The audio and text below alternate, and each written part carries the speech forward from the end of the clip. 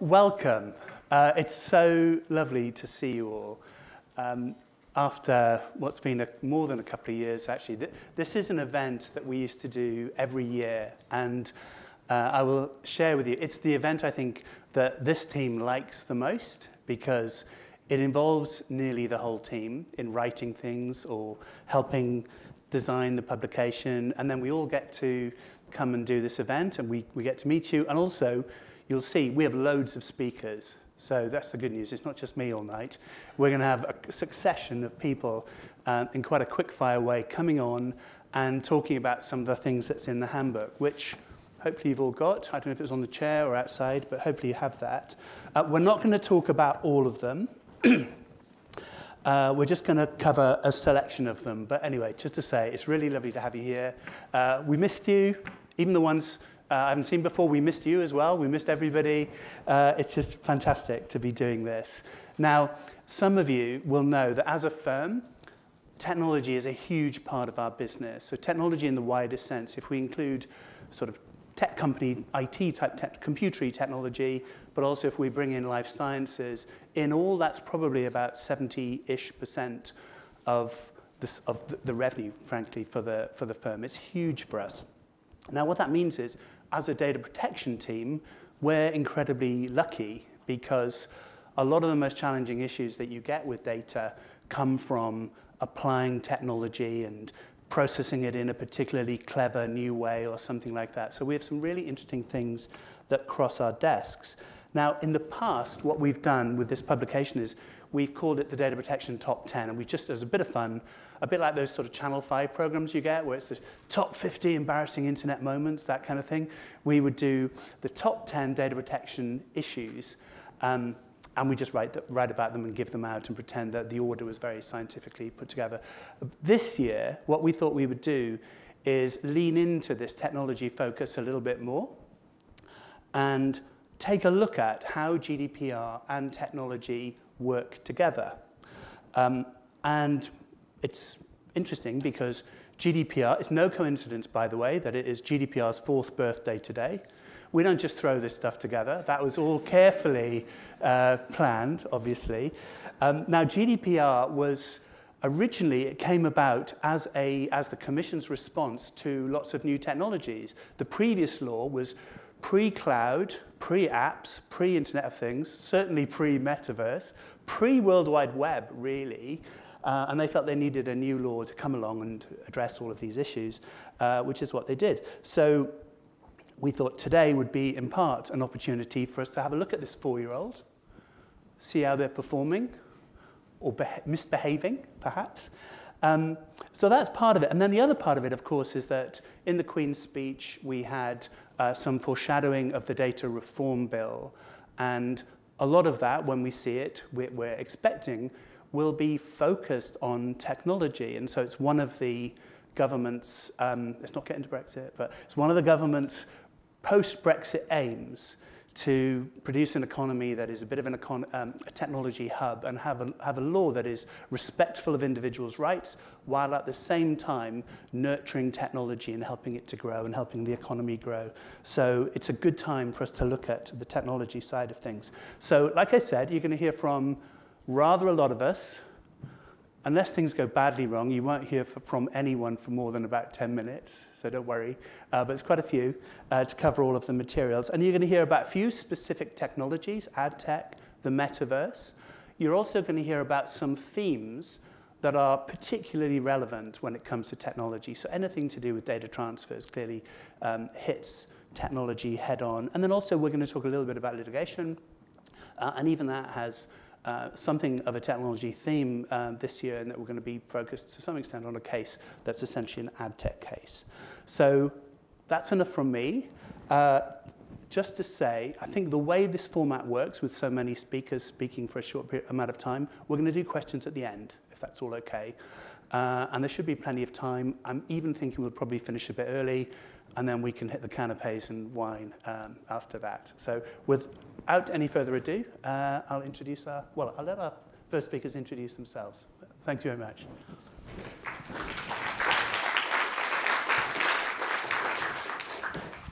Good evening, everyone. My name's Jamie Drucker. I'm a senior associate in the data protection team. And I'm Sakanya Majumdar. I'm an associate in the commercial technology and copyright disputes team.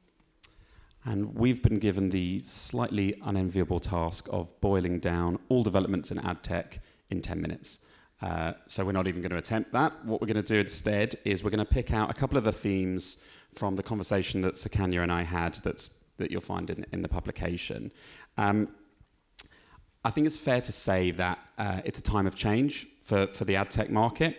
And really that change is driven by, I would say, two main factors. So on the one hand, we're seeing a significant increase, a significant uptick in regulatory pressure. So across Europe, across the UK, we're seeing investigations into adtech organizations. The ICO, for example, has had an adtech investigation on the go since early 2019. That is still running, albeit with a somewhat uncertain status. We're seeing regulators like the CNIL in France take some significant enforcement action against some of the larger players in the market. And we've sort of saw the culmination of that in February this year with the Belgian Data Protection Authority's decision in relation to the transparency and consent framework. And we'll leave Sakanya to talk about that in a minute or two. That regulatory pressure is informed by, must be seen in the context of some significant pressure from data activists. So individuals like Max Schrems, Johnny Ryan, issuing complaints, issuing pieces of litigation, pushing the market towards what they want, which is a greater compliance position. That's probably one side of the coin. The other side of the coin is a technological change. So as you'll probably be aware, some browsers already have deprecated the use of third-party cookies, and Google Chrome is planning to do that. I think the current plan is the end of next year. That's going to have a very significant impact on how organizations share personal data for delivering targeted advertising. And I'm going to come back after Sakanya and talk a bit about what that might look like. So I'll hand over to you. Thank you, Jamie. So I'm going to speak a bit about the IAB decision that happened earlier this year. It has been one of the biggest decisions affecting the adtech industry in recent years. Some of you might have heard a bit about it already. If you haven't, don't worry, I'm going to go over some of the key points and how it affects the adtech market.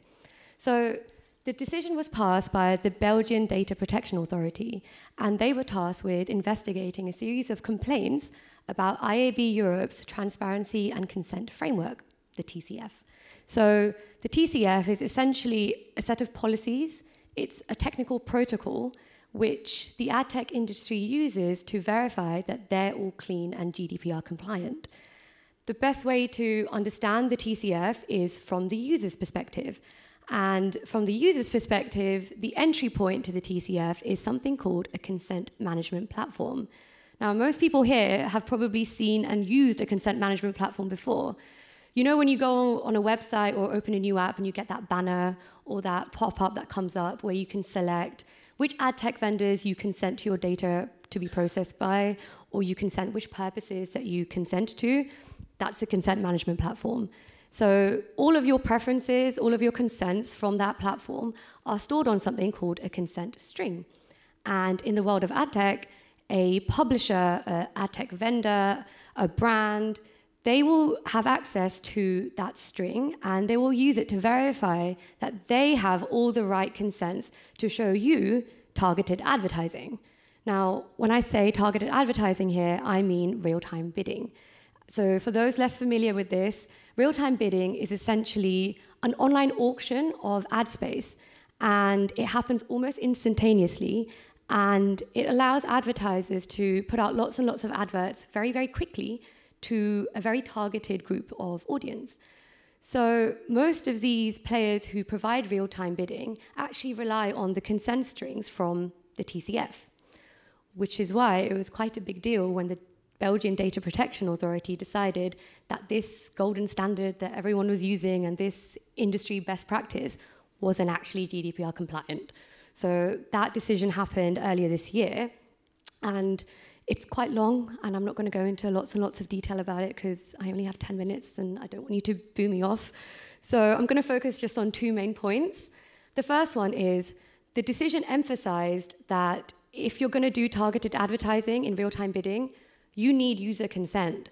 So legitimate interests is no longer a viable option. And really, the decision reiterated what regulators have already been saying, and this is something that was generally understood in the market already. And now we just have proper confirmation of it. So no more legitimate interest, it has to be consent. The second part of the decision that I'm going to talk about is the consent, and the decision that the consents that were used and relied upon from the consent strings, they weren't GDPR compliant either. And there's a whole host of analysis in the judgment, but there are three main reasons why the consents were flawed. The first one is because the consents were just not precise enough.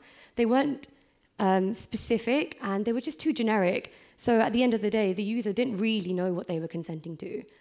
And the second reason they were flawed was because there were just too many ad tech vendors that possibly could receive the personal data. And there was no feasible way for the users to really understand under which consent management platform they were giving their consent to which ad tech vendors. This is essentially a scale issue. There were just too many vendors. And finally, the consents were flawed because if a user decided to withdraw their consent, even though they could elect to do this, putting that into practice was actually quite difficult, because once the consent had gone, the user might say, yes, okay, I'm going to withdraw it, but that communication back to all of the participants was practically impossible to do. And obviously that's quite a big problem under GDPR. So where are we now? IAB Europe have understandably appealed the decision, and we're still waiting for an outcome of that appeal. Essentially, it's left the industry in a bit of uncertainty over the last few months because there isn't really an alternative to the TCF to do real-time bidding. However, it's not all bad news because IAB Europe have submitted an action plan to the Belgian DPA, and the action plan basically sets out a few proposals and suggestions of bringing the TCF more aligned with how the Belgian DPA interpreted the GDPR. Essentially, it's a proposal to make some changes. And our current understanding today is there has been an agreement reached between the Belgian DPA and IAB Europe on this action plan. Now, the details of that plan we don't have yet, and nothing has been officially formalized, but it doesn't look quite as bleak as it originally did, which is good. Thank you. I'm going to hand back over to Jamie now, who's going to talk a bit about the future of the industry in the context of what I've just said. Thanks, Kenya. So I think just taking a step back and thinking about that IAB decision, I think the initial reaction was, back in February when it came out, just how difficult it is to get a GDPR compliant consent in the context of an incredibly complex ecosystem where data is being shared with multiple parties. I think if IAB have come to an agreement with the Belgians, that's really positive news. The devil will be in the detail in terms of what that looks like and what it looks like from an implementation perspective for the participants. But I think when we've been thinking about consent and when we've been working on consent wording over the last 2-3 years, we've really been thinking about it from the perspective of cookies. So working on cookie pop-ups, cookie banners, making sure it works, making sure you've got the appropriate consent to meet the e-privacy requirement to have a prior opt-in consent for the use of cookies. So once third-party cookies are gone, where does that leave us? Does this all just fall away, or does consent validity still remain as a very significant challenge for the market? I think it's safe to say there's a bit of a scramble going on in the market to try and find solutions that enable advertisers to continue to reach the audiences that they need to enable publishers to properly monetize their content and monetize their ad inventory, but at the same time try and bake in some of these privacy protections that regulators have been talking about.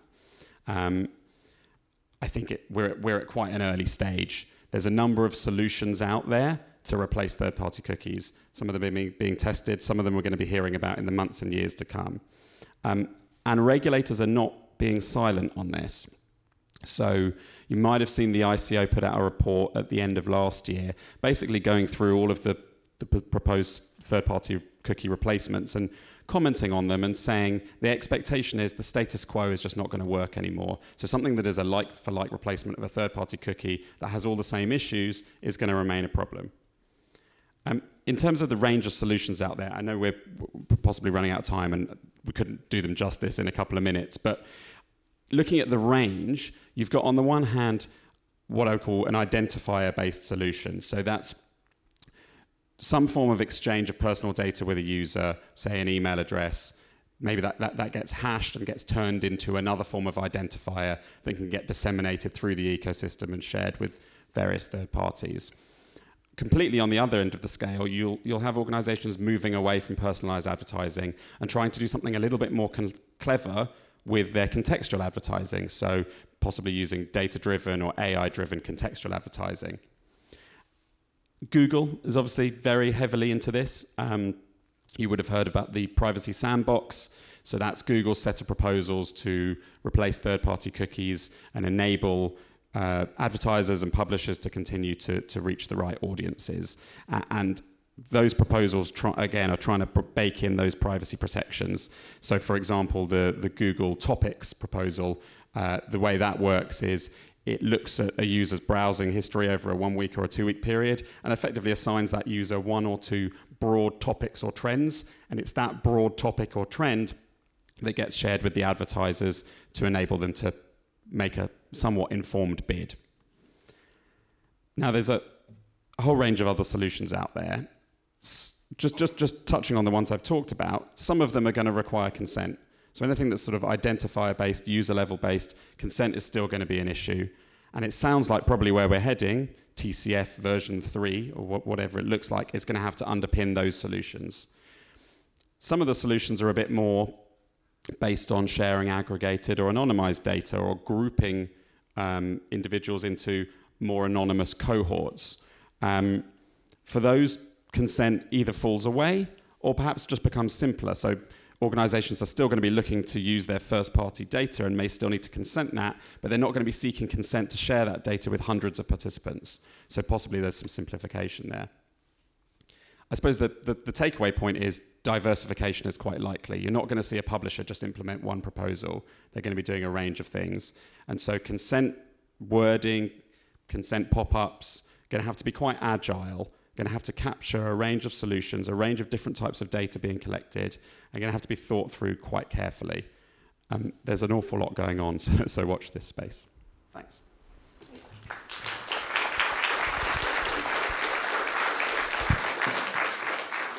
I'm Mac Macmillan. I'm a counsel in the data team. So, anonymisation. I think hope everyone in this room knows that when we talk about data protection law, we're talking about processing data relating to identified or identifiable individuals. If you can't tell who people are, if the data's anonymous, it's outside the rules. You don't need to worry. Good news. But what do we mean when we say the data's anonymized? And we've always wrestled with this question. Non-specialists think it's straightforward. You take out someone's name, you don't know who they are, the data is anonymous. And of course, it's never been that simple. We've always had to think about context. You could have 2 pieces of information which don't identify one person in most contexts, like their place of work and their hair color, and in certain rare circumstances, it will identify the person. So we've always had to think about context. And I've dealt with countless US vendors whose website policies assure me that they don't collect any personal data at all. And then I ask them if they collect IP addresses, and they say, well, of course we do. And then we have another little conversation about what we mean by personal data. So it's always been an issue for us, but why are we talking about it today when we're talking about hot trends in technology? Well, one very pedestrian reason is that we're getting new guidance. The ICO is currently drip-feeding a consultation chapter by chapter of its anonymization code of practice. And if you do work in this area or it touches on your work at all, I would encourage you to go to the website and look at it and feed back your responses to it. The EDPB also is updating its anonymization guidelines on its work plan for this year. So that's the first reason. But a much more important reason is that trends in technology and research are making this quite a big issue in practice. We see lots of projects which need vast amounts of data relating to real people, but they have no interest in knowing who those real people are. For example, if you've got an AI project, machine learning, you need a huge training data set, but depending on what you're trying to learn, you don't care about their real-world identities. There are also lots of medical research projects wanting, for example, to use the vast resource represented by NHS patient records. And in both those circumstances, you've got such a vast data set, it's really difficult to comply with data protection rules. So the obvious next step is to say, let's anonymize the data. So then you're saying, well, I need to take account of all the means which are reasonably likely to be used, either by the controller or by another person, to identify the individual directly or indirectly. The test hasn't changed, but the impact of technology means the impact of the test has changed. Processing to re-identify someone, which 10 years ago might have required an incredibly rare supercomputer, is now an everyday possibility for lots of organizations.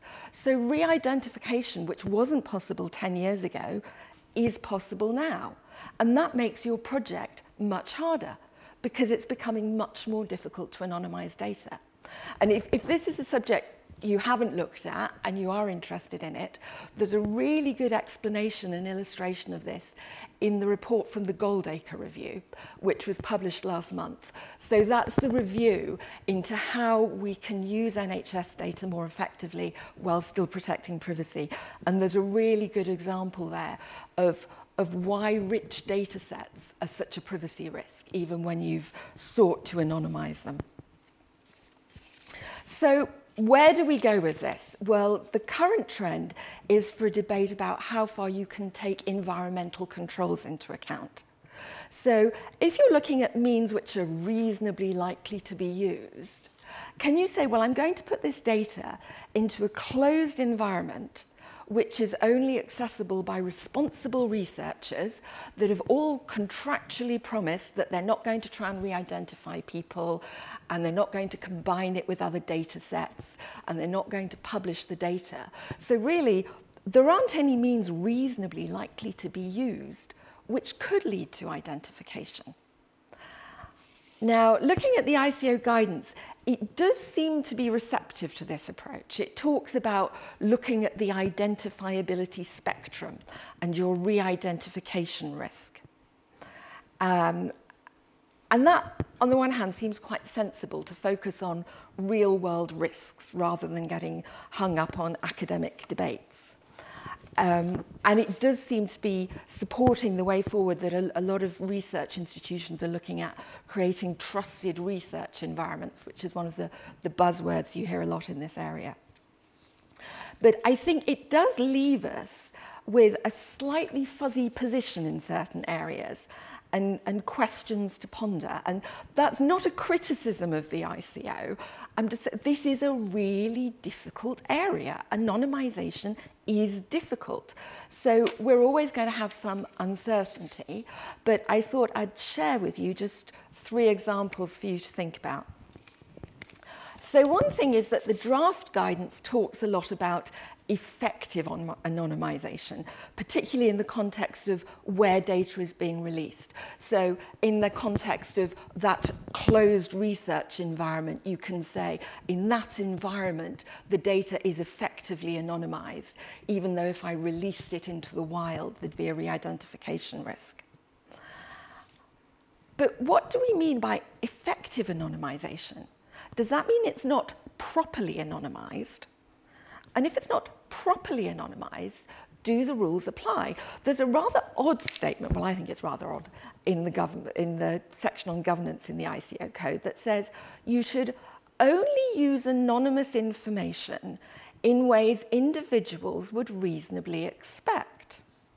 Well, reasonable expectation is a data protection concept.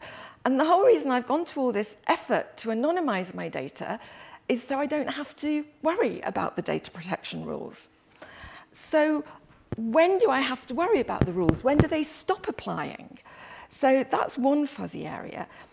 Another interesting area is, what if I decided the data was effectively anonymized in my closed environment, and I knew there was a re-identification risk in the wild, and I have a data breach? Is that a personal data breach? Do I need to report it? Well, the ICO says, if a security incident leads to re-identification of an individual from data you treated as anonymous data prior to the incident, we would not consider this as a personal data breach at the time. This is providing you can demonstrate your decision-making to justify that the data was effectively anonymized. So I know that my data has escaped into the wild and there's a re-identification risk, but I don't need to warn anybody because it's not personal data? Just a question.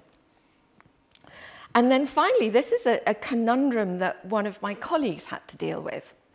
So imagine this scenario where you've got party A and party B, and party A has pseudonymized the data, so it's still personal data, but they've decided if they give it to party B, it is effectively anonymized. So it seems that that's okay. We can give the data to party B.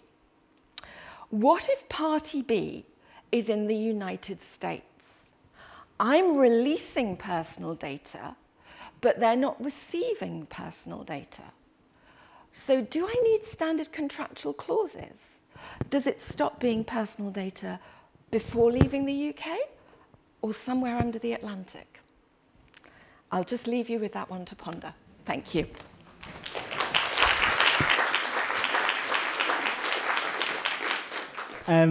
So I think Chris and I have got the dubious honour of doing the geekiest presentation tonight. So we're going to talk about the metaverse, a little bit about the development, about the regulation, and then we're also going to talk about NFTs in the metaverse. Introduce yourself. Oh, I'm Daniel. I'm an associate in the Com IPT team in Bristows, and this is Christopher, senior counsel in our team. So the metaverse and the development of the concept, it was first coined, the phrase metaverse, in the 1992 novel Snow Crash by Neil Stephenson. And his idea was a virtual reality successor to the internet, where you put on a headset and you play games, but you also socialize, you can shop, you can even go to the doctor in the metaverse. And I think at this stage, that's a good definition to hold in your head when you're thinking about this concept. So we've already seen semi-immersive worlds already in gaming. So if you think about the early 2000s, if any of you were gaming back then, there was Second Life. In the mid-2000s, in my gaming heyday, we had World of Warcraft. I imagine not many of you are surprised that I played a lot of World of Warcraft. And more recently, we've got Roblox and Fortnite, both games that started as quite linear games, but have moved to embrace more metaverse-like concepts recently. So recently, Fortnite had a massive concert where people weren't playing a game, they were just socializing in a semi-immersive environment.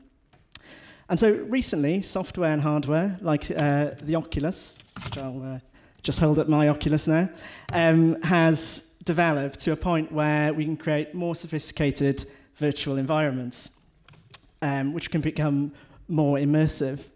And this has led to people spotting potential to create that metaverse that Neil Stephenson imagined, where you can not just play games, but you can also receive healthcare, shop, and socialize.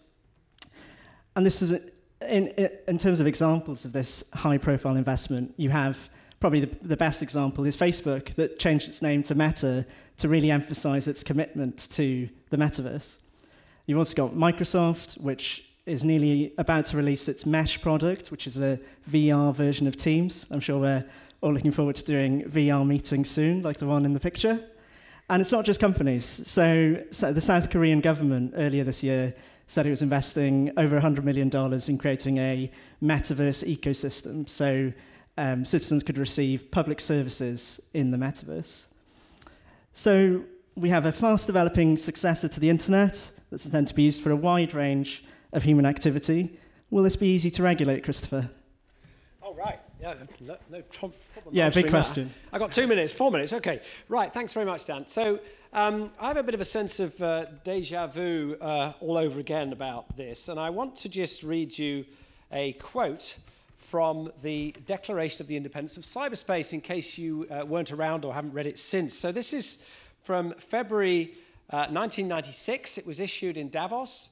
And I'll just read you give you a short flavor of it. So, governments of the industrial world, you weary giants of flesh and steel, I come from cyberspace, the new home of mind.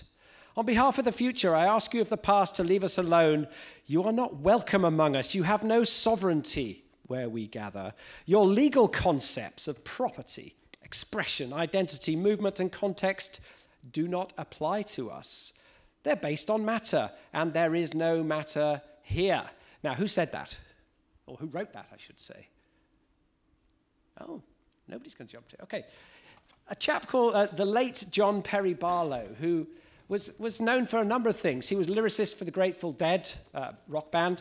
He was a cattle rancher. He was a poet. But he was also a cyber libertarian and an ambassador for EFF, the Electronic Frontier Foundation. And it was in that capacity that he released this Declaration of the Independence of Cyberspace.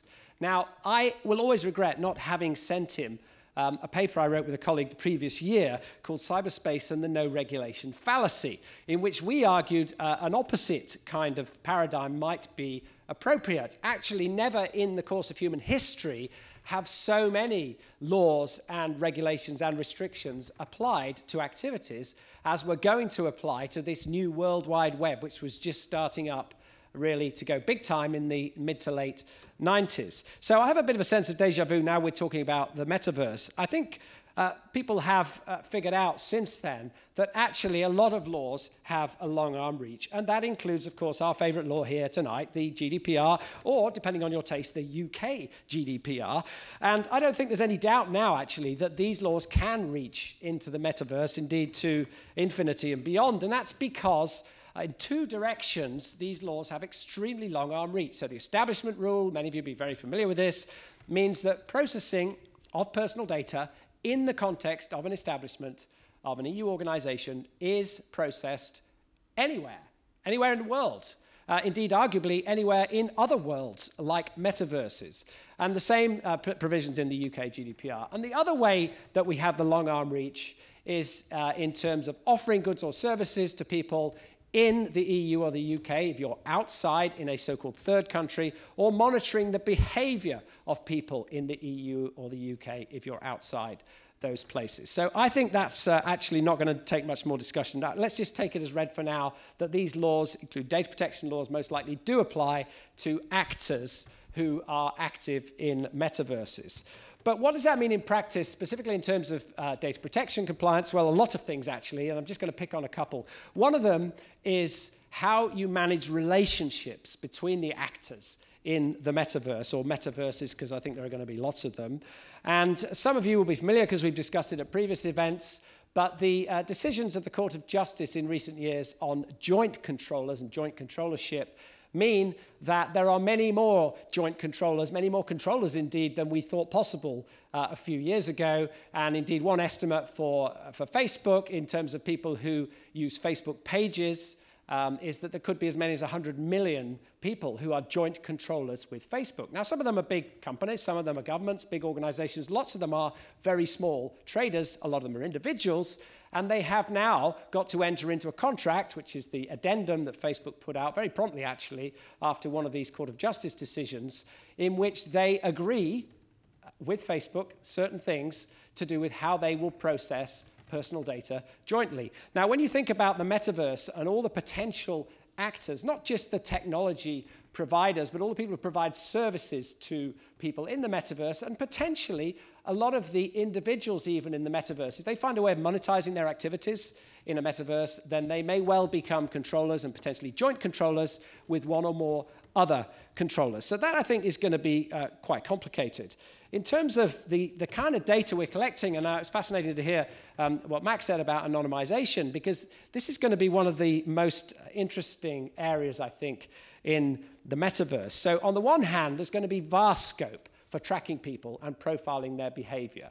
But what I want to just leave you with from my thoughts on this is, what does it mean in terms of the interface between a metaverse and stuff outside in what used to be called real life, IRL. Now, I guess this is a trigger warning for vegetarians and vegans, but please bear with me. I don't mean to offend you. I mean, I think this is about what happens to autonomy in meat space compared to cyber space.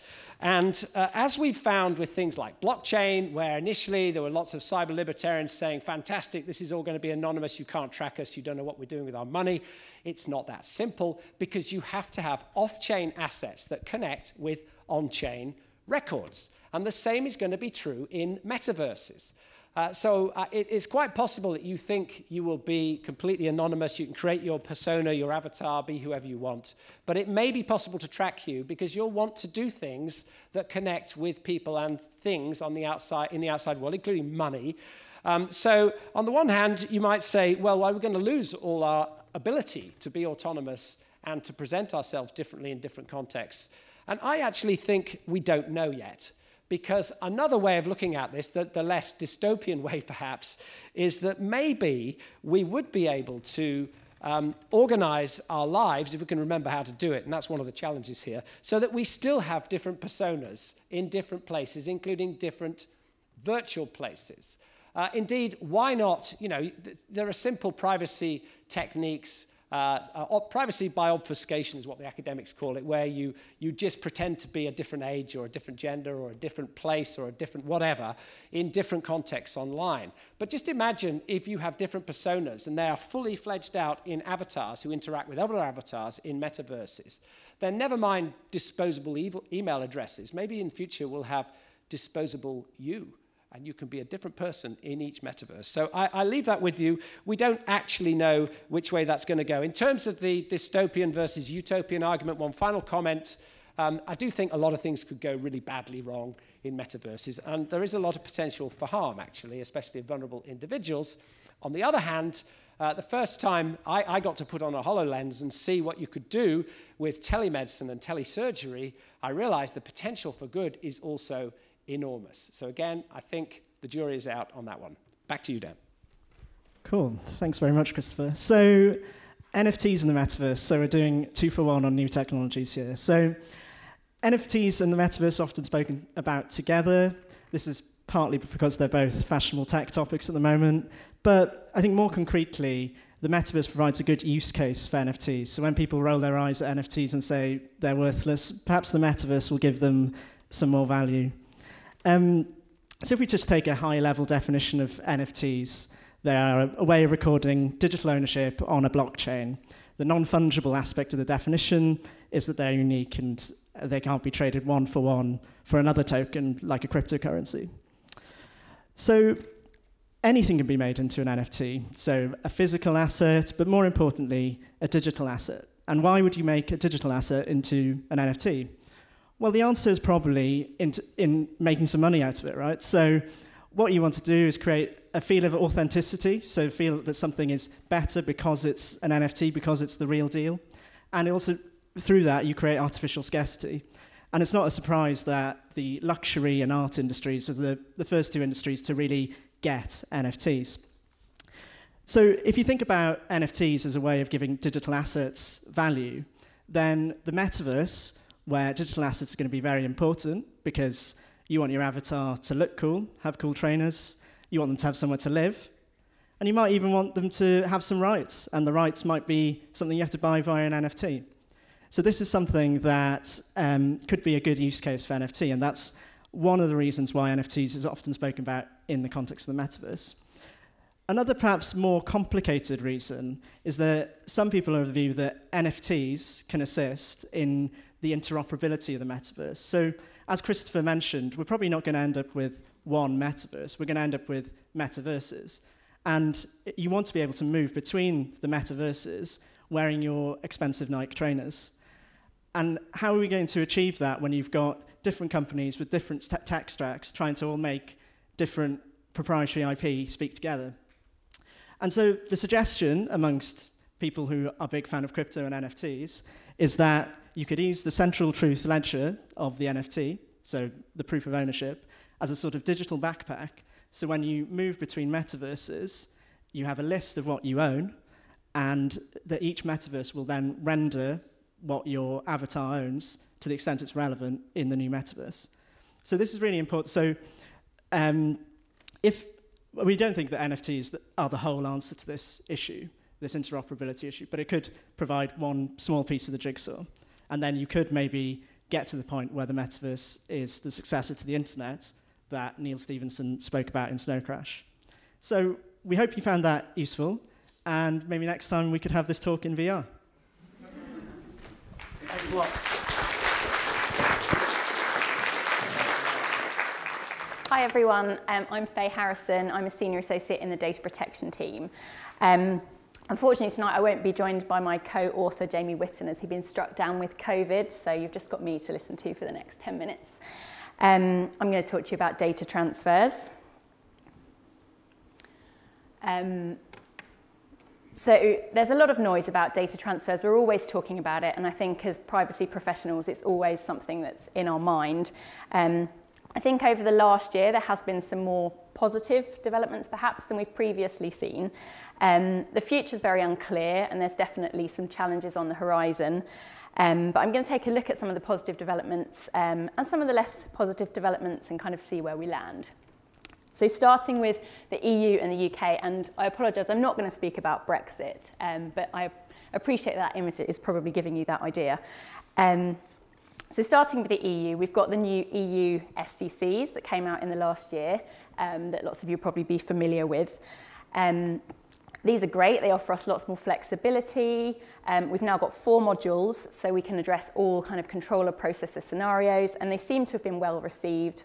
There's been good uptake by businesses, so that's a positive. If you don't already know, we have until the 27th of December this year for any contracts that are on the old SCCs to be moved over to the new SCCs, so that's just something to bear in mind. Another positive development this year on the UK side of things has been the ICO toolkit. So we've now got the ICO's version of the standard contractual clauses, we've got the IDTA and also a UK addendum to the EU SCCs. This has been a great development for companies that have an EU and UK footprint because they can simplify their paperwork, have a single agreement with the EU SCCs and the UK addendum to cover all their transfers. So that's been really positive.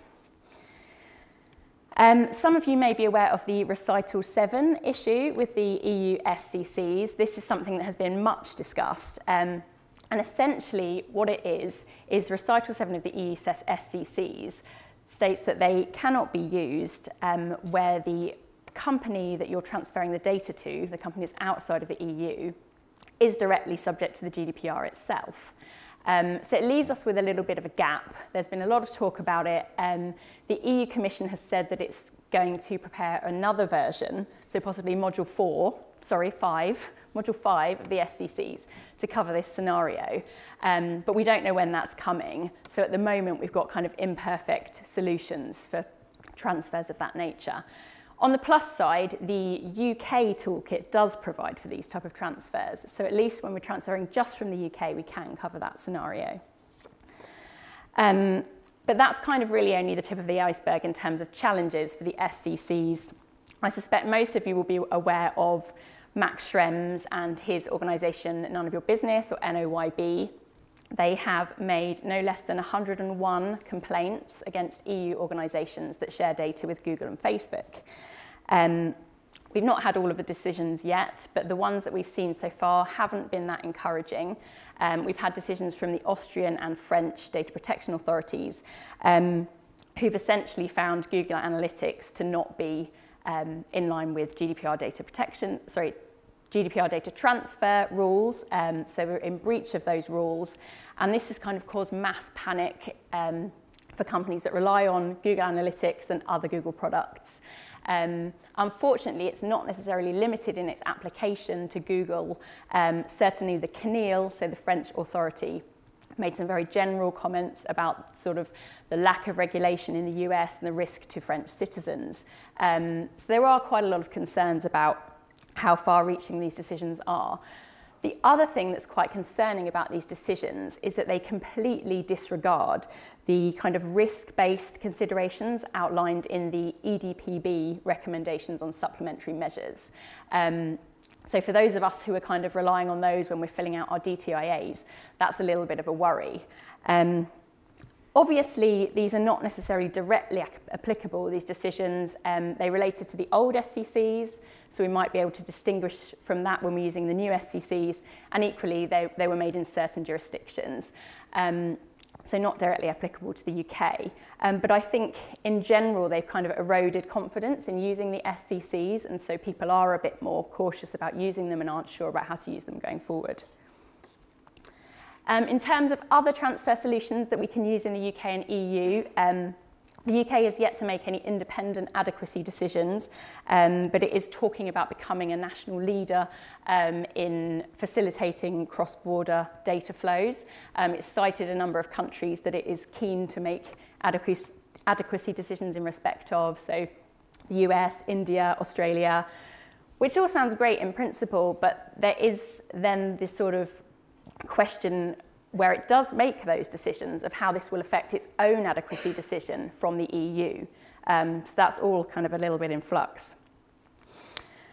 UK BCRs is another interesting one for those of you who may have been involved. You may be aware that the ICO had this process for companies that already had EU BCRs in place. And the idea was that there would be a streamlined process for essentially grandfathering those EU BCRs across into UK BCRs. From our experience, it hasn't been that streamlined.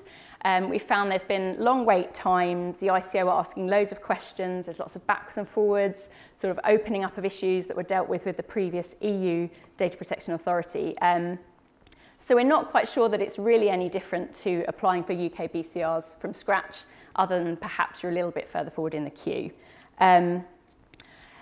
BCRs in general, there's a lot of wait times across the EU. Lots of the EU DPAs are quoting kind of 3 to 5 years to have a look at your application. So it's really not looking like a very attractive option at the moment, particularly because while you're waiting for that approval, you have to have an alternative transfer mechanism in place. So not looking so positive on that side of things. I'm going to move on now across the pond to the US to talk about some of their developments. Most of you will probably be aware that in March of this year, we had agreement in principle on a new transatlantic data transfer agreement, or Privacy Shield 2.0, as we're calling it. Both parties to the agreement are quite confident that it's going to be able to withstand challenge from your privacy activists. And it did take quite a long time to reach this agreement in principle, so commentators kind of feel that this demonstrates that it's likely to be quite successful. We're thinking possibly December this year we might get a final text. We'll wait and see. But there is a need for some changes to current US legislation in order to give effect to some aspects of the agreement. So it's all kind of a work in progress. The US is also taking steps to kind of demonstrate that it can uphold EU privacy standards. It's working with other members of the OECD to develop an international pact on personal data access by surveillance agencies and law enforcement. So this is to kind of underline what it's doing in respect of Privacy Shield and to help withstand any challenges. So that's all looking quite positive. But then, of course, when you've got developments in the US, when it comes to privacy, we know that there are going to be challenges. Max Schrems has made it very clear already that he thinks that the new Privacy Shield will fail unless it's backed by a federal US law that essentially reflects US standards. And he's actually written an open letter this week to EU and US officials setting out his preliminary observations, or one might say criticisms, of the new agreement and sort of questioning the future of adequacy agreements. And he's warned that Privacy Shield 2 might share the same fate as its predecessors, so Safe Harbor and Privacy Shield 1, unless there's some real changes to US law. And the US is not necessarily doing itself any favours in terms of demonstrating that it can provide adequate protection for privacy rights. I don't know if any of you are aware of the case of FBI and Fazaga, but essentially in this case, the FBI successfully relied on state secrets privilege in order to avoid having to explain its surveillance approach. And this was in a closed court setting. So it doesn't look great in terms of what the US is trying to do and what it's trying to achieve. So overall, I think we can say that there are some glimmers of hope, that there is some light on the horizon. We've got new Privacy Shield coming, we've got new SCCs and the UK version of them. Obviously, we don't know if the new Privacy Shield will stand up to challenge. Maybe it will prove a better opponent than its predecessors. We've still got some issues with the SCCs, and we're not quite sure when they'll become a bit more reliable. And as I said, BCRs aren't very accessible at the moment, but I think there's lots of steps in the right direction, and I think that all of the main players are kind of working towards a common goal of helping to facilitate data flows. So we will see challenges, there will be issues, but I'm going to remain cautiously optimistic that we're going to see a better future for data transfers in the next couple of years. And I'm sure we'll be here next year to update you. Thank you very much.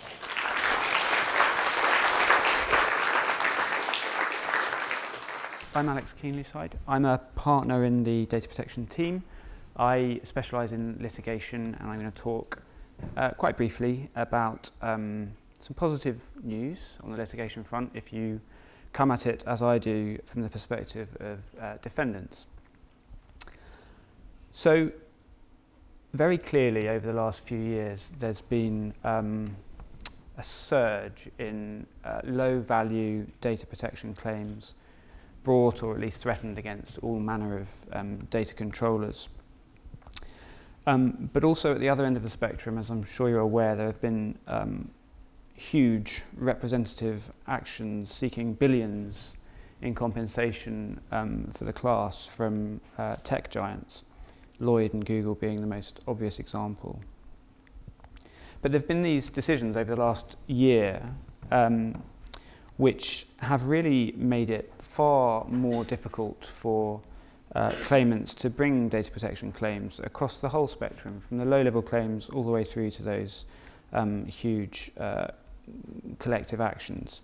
So I'm going to talk briefly about why that's the case and speculate a little as to what might happen next.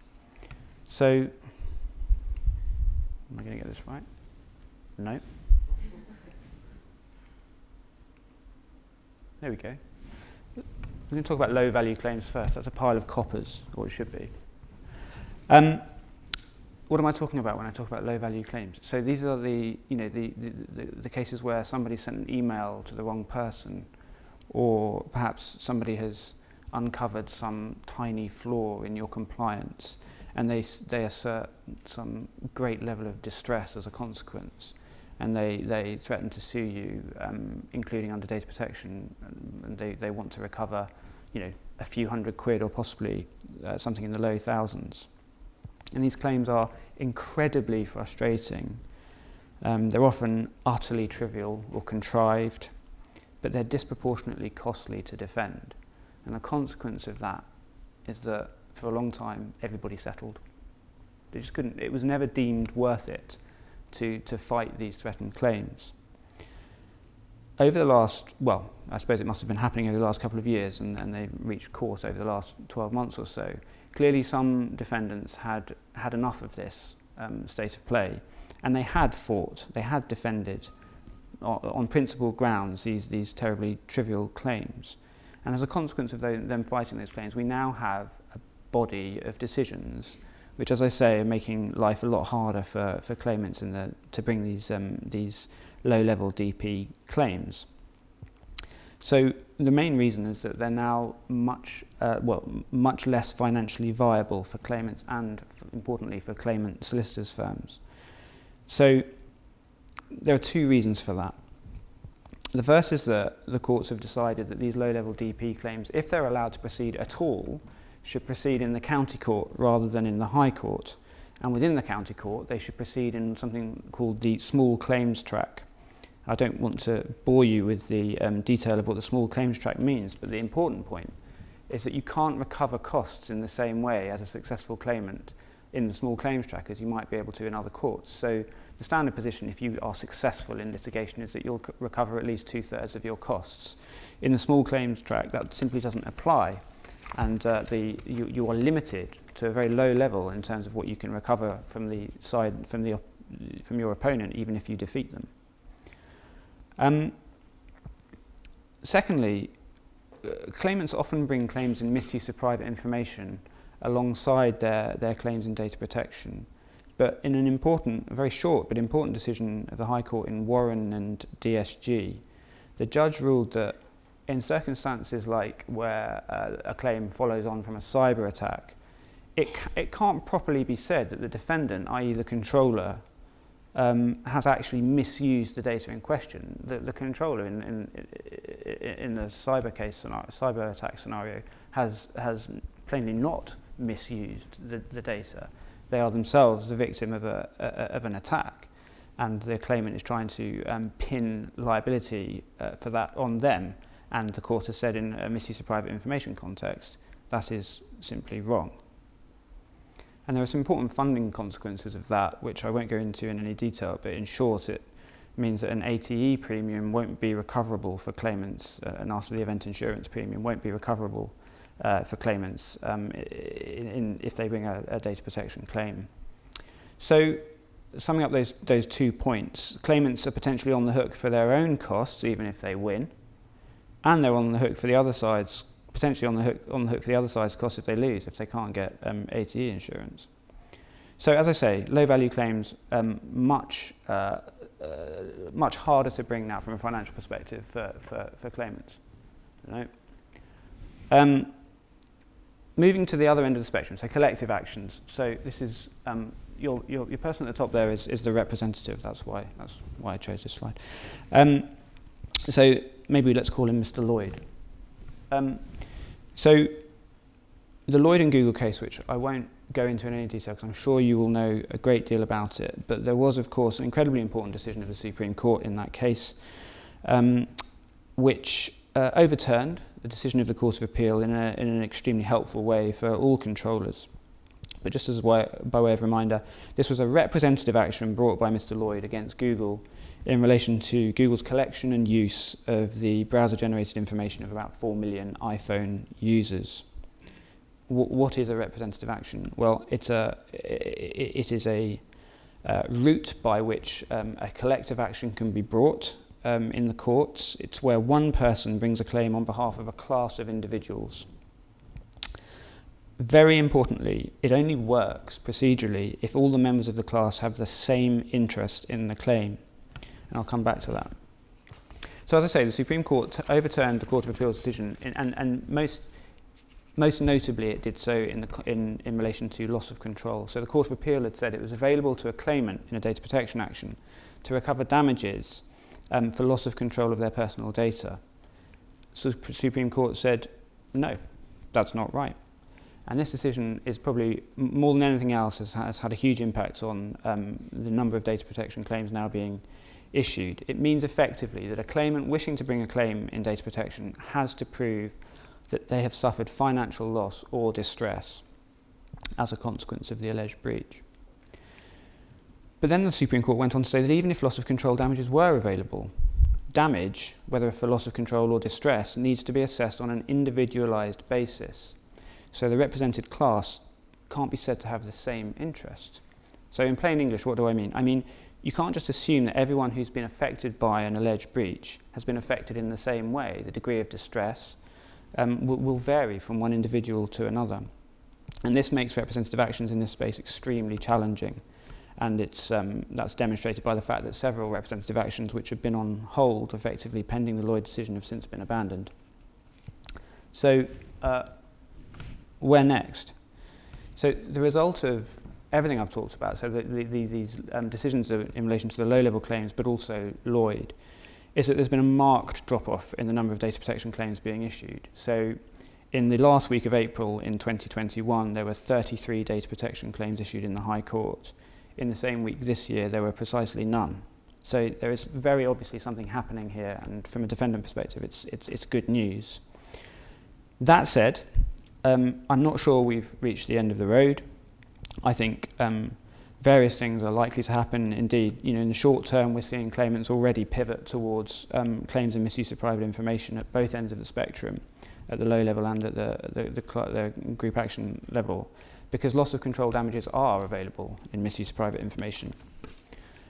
I think we're also going to see renewed calls for the government to legislate and to put collective actions in this area on a stronger footing, even though following consultation last year they decided not to do so. I do think there'll be, well, we're in fact already seeing increasing lobbying for the government to revisit that. And with every serious and well publicised breach that takes place, because inevitably there will be more, that provides impetus for the claimant lawyers and for the funders who are pushing for change.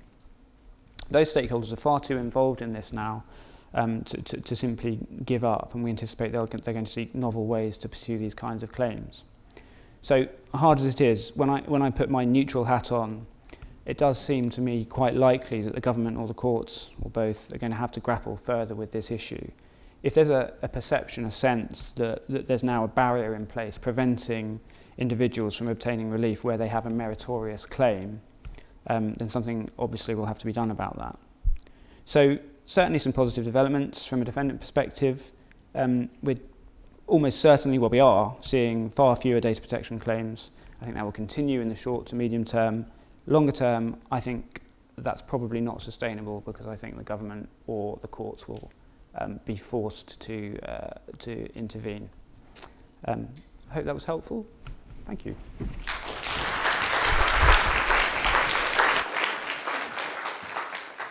Hello everyone, I'm Hannah Crowther. I'm a Senior Associate in the Data Protection team. I am your last talk for today, which I'm sure you'll be all delighted about because there's booze next door.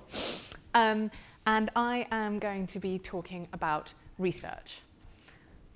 So this is, hopefully, I think probably a lot of you will recognise her. This is Professor Sarah Gilbert, pictured here with the Barbie doll, which was launched for her last August, in recognition of her work in developing the AstraZeneca COVID vaccine. And I think, certainly the last few years have made us all sit up and listen and think, goodness me, isn't research absolutely fabulous?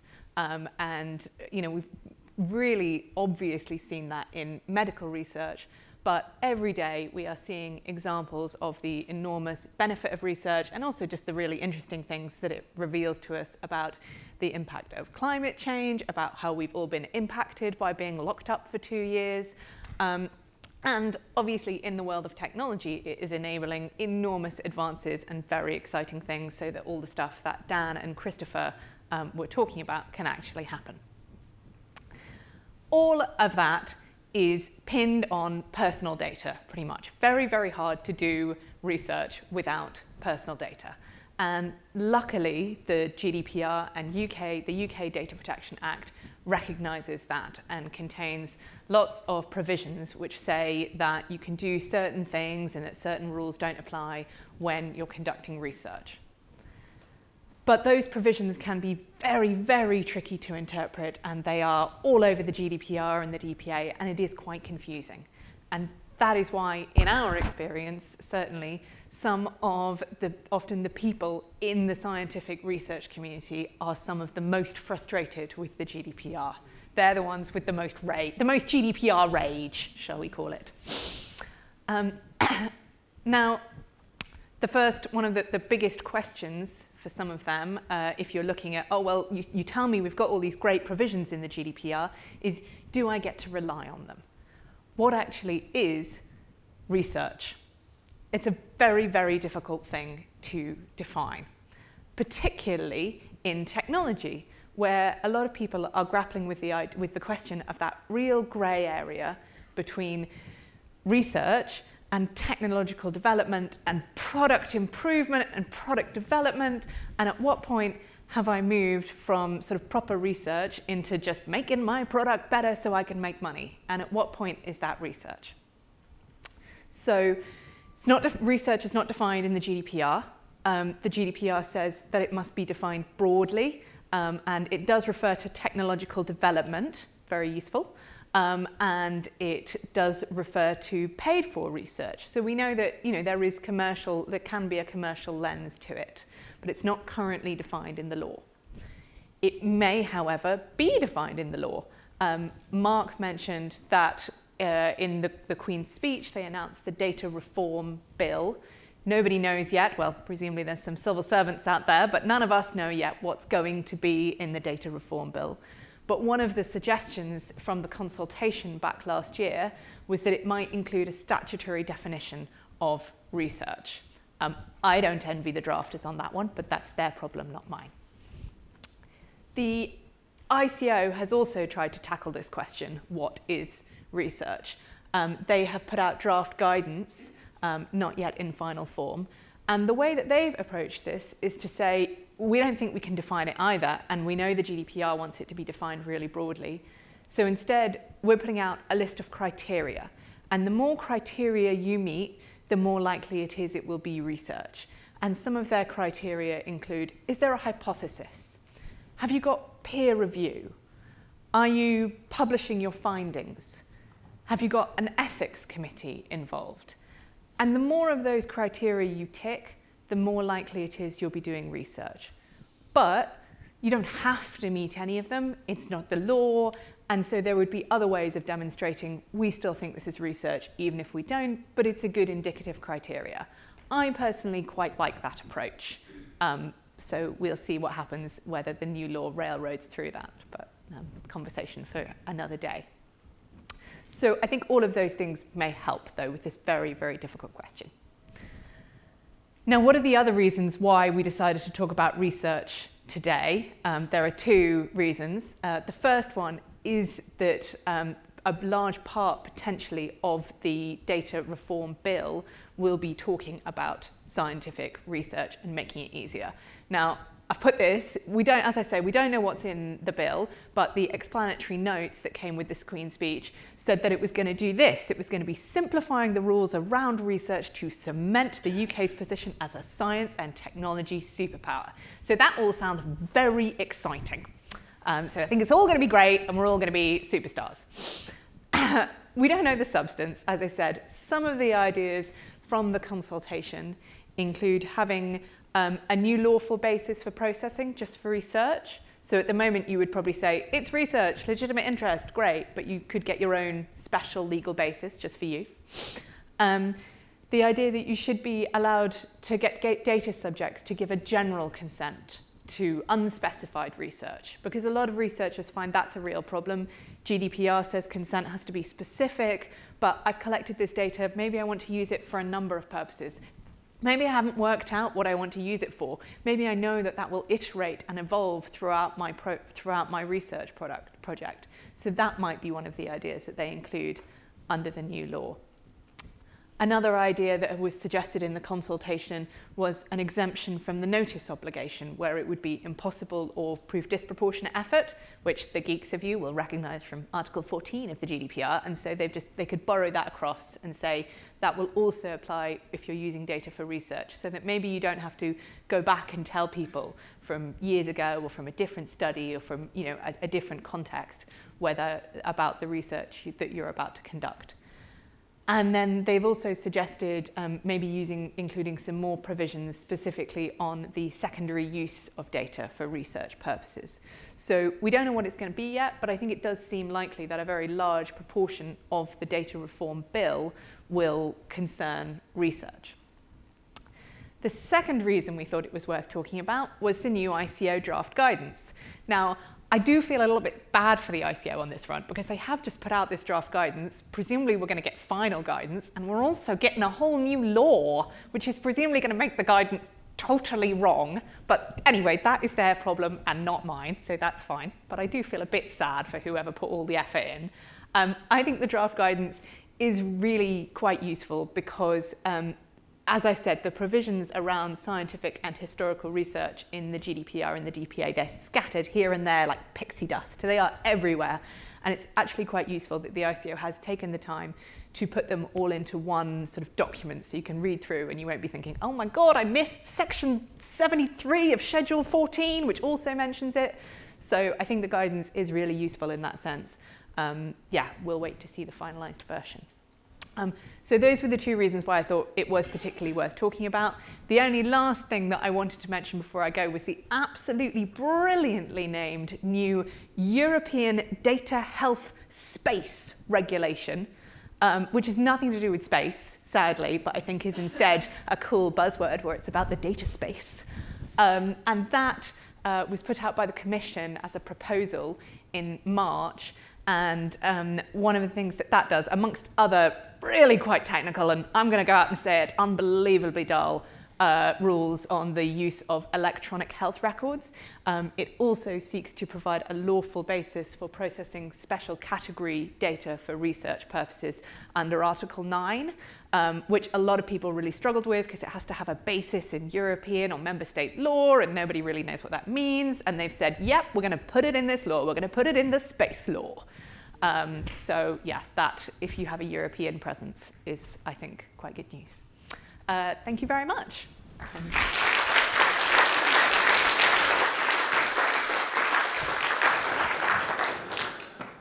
Anyway, look, it just remains for me to thank you all for coming. It really has been lovely to see you.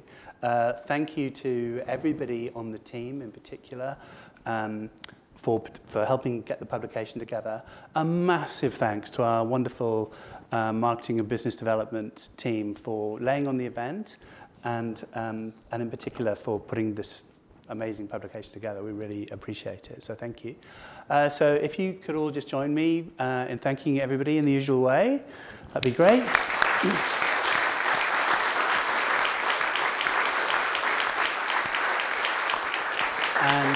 And what would be even better is if you could all join me next door for a glass of wine. So thank you very much.